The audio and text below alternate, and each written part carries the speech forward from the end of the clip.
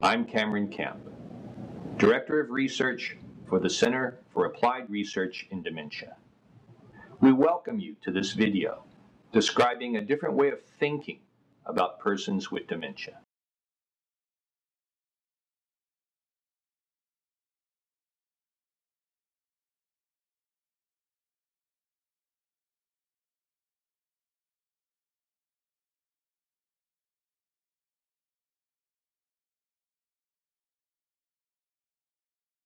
Let's think about the importance of the words we choose, especially when dealing with persons with dementia. It is believed that the major cause of dementia is Alzheimer's disease. When we are told that a person has a disease, it causes a series of thoughts and assumptions within us. Having a disease is often associated with the need for medical treatment. In the case of Alzheimer's disease, drugs are used to try to slow cognitive decline. In addition, drugs are often used to try to treat challenging behaviors in these persons.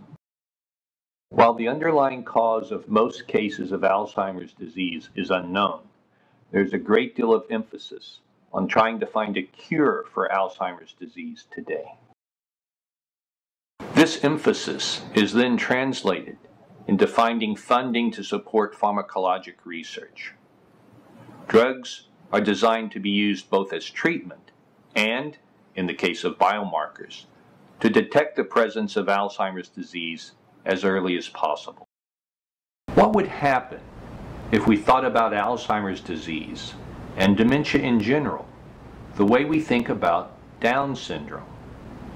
What if we called it Alzheimer Syndrome rather than Alzheimer's disease? Imagine there would be extensive efforts to include people with Alzheimer's syndrome into society. There might be Special Olympics for persons with Alzheimer's syndrome, educational programs, training programs. There might be legislation to enable persons with Alzheimer's syndrome to maintain employment in environments that support their disabilities. Persons with Alzheimer's syndrome would be protected by the Americans with Disabilities Act. Stigma currently associated with dementia would be greatly reduced and frowned upon by society. Now think about a world in which we have Down's disease, a world in which those persons are treated the way persons with Alzheimer's disease are treated in our world today.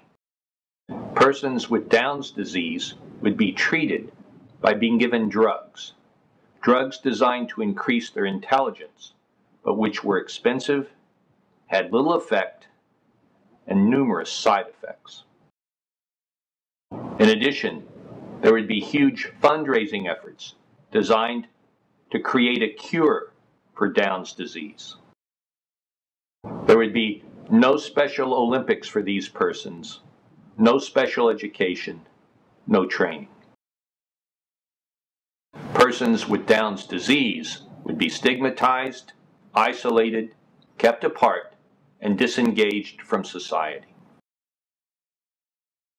The message is that we, as a society, need to view persons with Alzheimer's disease or any other form of dementia as persons with disabilities.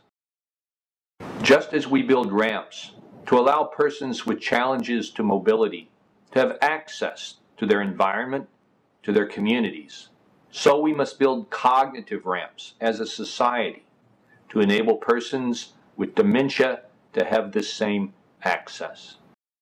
We need to demonstrate the values of respect, dignity, and equality in all of our interactions with persons with dementia, as well as our interactions with persons with Down syndrome and all other members of society. It is interesting that the man for whom Alzheimer's disease is named had this to say about his cases of persons with dementia. There is then no tenable reason to consider these cases as caused by a specific disease process. We must change the way we think and talk about persons with dementia. The words we choose are the words that will be used to describe ourselves when we develop this disability. We must choose our words wisely.